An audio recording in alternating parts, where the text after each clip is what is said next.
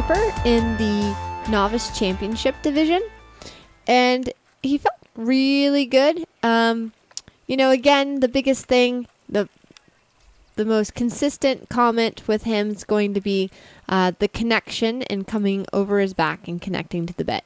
So I just keep working on trying to push him forward. He is a lovely horse where he kind of goes into the ring and relaxes a little bit. But again, it's one of those things, the stronger he gets, the better he gets. So he was putting in a very nice, solid test. We're doing a 20-meter circle. He kind of tripped out behind there. Sometimes this footing has that carpet, and they can get a little trippy in it. So now I'm sitting. I'm going to ask for the canter. And he has a lovely canter. His canter can kind of trip me up a little bit because I feel like I'm traveling, but I need to travel more. So staying connected, trying to keep his pull up, trying to keep him steady on the bit. You can see he can kind of get a little wiggly. I'm trying to just keep the contact steady and soft for him, and then keep my leg so I can have the hind end coming through. And now we're going to do a stretchy trot. He loves to do the stretchy. He could maybe have his nose out just a little bit. He was trying to just play with the bit some. And then I'm going to pick him back up. And you'll see I have him in a drop noseband. He really doesn't like any other type of cavesson currently. So I just try to listen to my horse and ride them in what they're most comfortable in. I mean, if I could ride them bitless, I absolutely would. But unfortunately in dressage, we have to ride them in the bit. So working on my 20-meter circle to the right. Trying to keep him nice and steady, keep the impulsion from behind. He can make quite a lovely picture, and he's very rhythmical, so he can score very nice and solid, consistent scores. Sitting to pick up our canter. Does a lovely transition.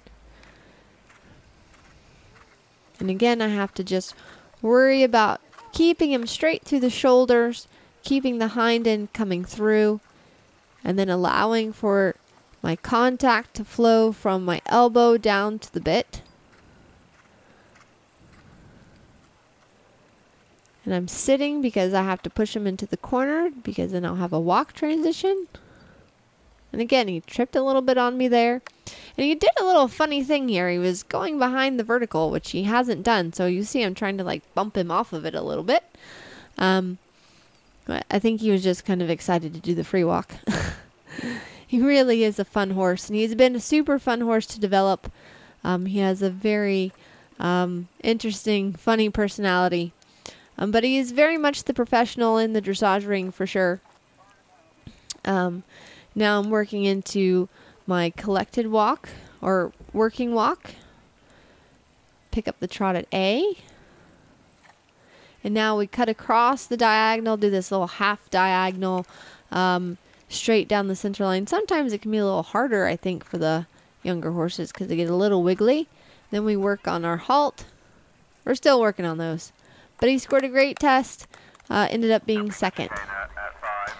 Now moving on to the cross country. He was a bit sassy for cross country. He was pretty darn excited in the warm-up, and really spicy kind of coming out of the start box. So he was being really kind of tense and wanting to kind of just gallop. And again, this is heading towards the barns. He can be quite the opinionated fellow, but I love this guy. He's super special.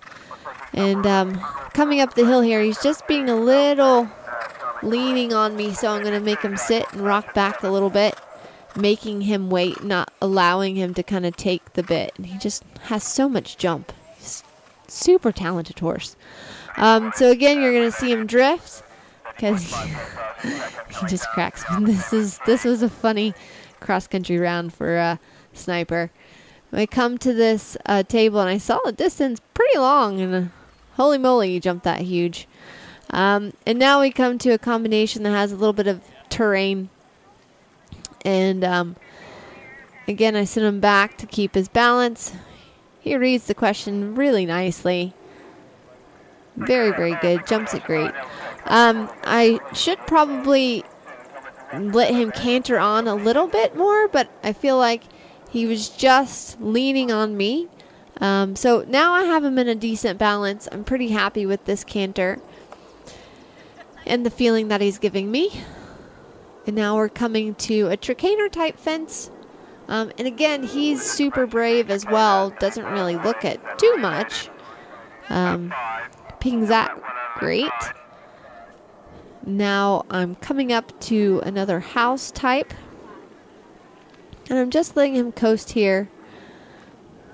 Again, his canter is deceiving for me. It's kind of hard for me to figure out the pace on him of what's too slow or what's too quick.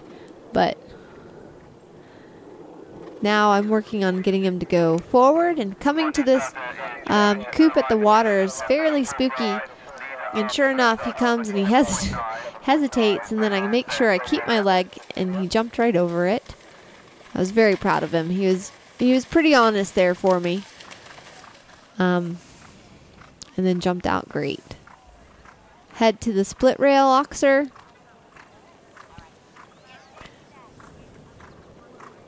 And I'm just going to let him coast on down to it so he just pings right over the top. And as of right now, I'm pretty up on my clock. Because I had let him kind of go along even though I was fiddling with his balance. And then here I come to another table. Jumps that really well.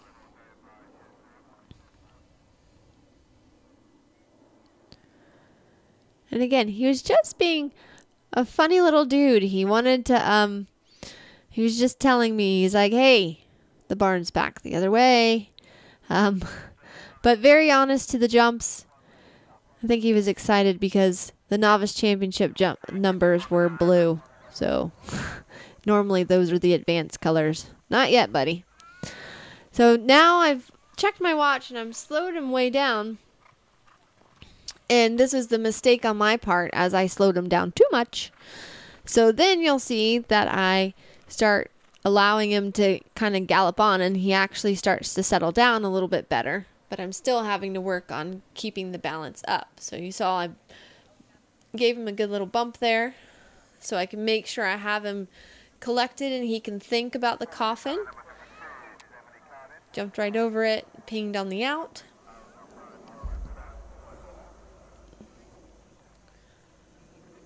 And then we're going to canter on down.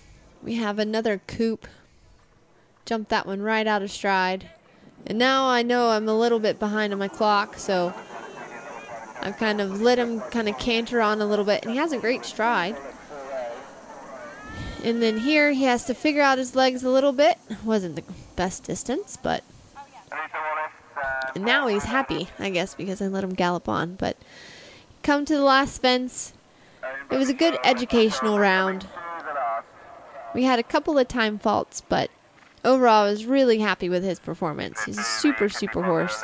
And as you see, I was having a hard time pulling him up. He was pretty excited about that. So had some fun out there.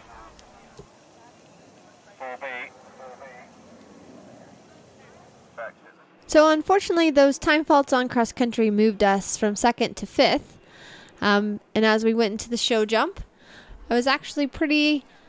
I love coming to the show jump. He is such a lovely jumper. Pings really big over the first fence.